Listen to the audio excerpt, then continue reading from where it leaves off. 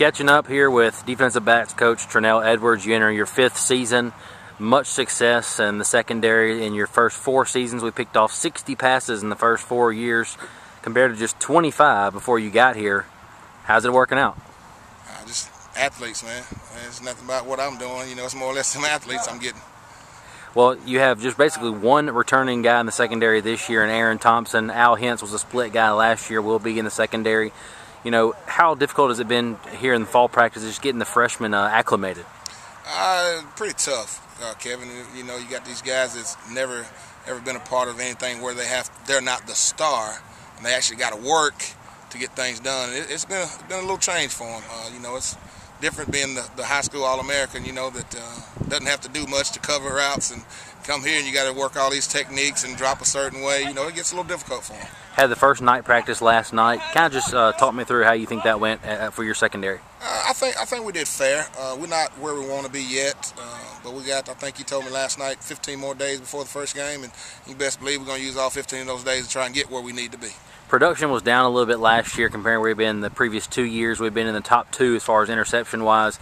Didn't get our hand on as many passes last year. You know, do you just attribute that to just guys that weren't familiar with the position? Because I know we switched over some guys, Bakari Trotter, for example, but you think just the unfamiliarity of the position last year, just the production was down? I do, Kevin. It makes a difference, you know, having that knack for the football versus being taught that knack for the football. When you're natural with it, you know, you're more apt to be where you need to be and make plays. Those guys that, you know, for instance, Bakari Trotter, that, you know, was a receiver turned DB, it's kind of tough to just hop over there and be where you need to be every time, and know, you know, kind of the read of the quarterback, the play from the receivers and things of that nature.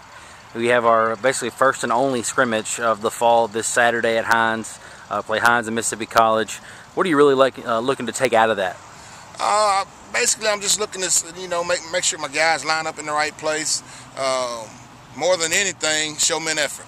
If they make small mistakes, I can deal with that, but I got to have effort that will let me know that we may have a chance to, you know, compete against some people this year. I remember last year, probably the same kind of format this year, but I think it's like, what, a 20-25 minute running clock was the way y'all did it last year. Yeah, this year I think it's going to be 2 20-minute quarters. So I think the clock will actually be running like, it's going to be run like a game, I think. And then at the end, if we haven't gotten enough plays and we got it set where we can script 12 or so plays on offense and defense, and then we'll do that for as long as we think we need to. How ready are these guys to play against somebody besides their own players? Oh, they're really ready. You've been out here several days, and I'm sure you saw today we were a little sluggish.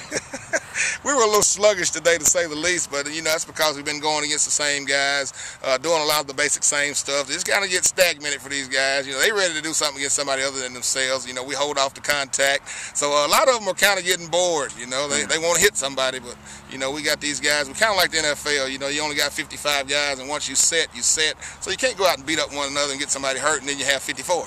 You know, you can't be the best you can be. Coach Wood said at the end of the practice is the worst practice we've had, but a lot of that's fatigue and just the fact that we went last night, 2 practices yesterday. I know you guys are ready to get on the field. Everybody out there, Ranger fans, ready to see you guys on the field as well. Best of luck this season and continued production there in the secondary. Thanks, Kevin.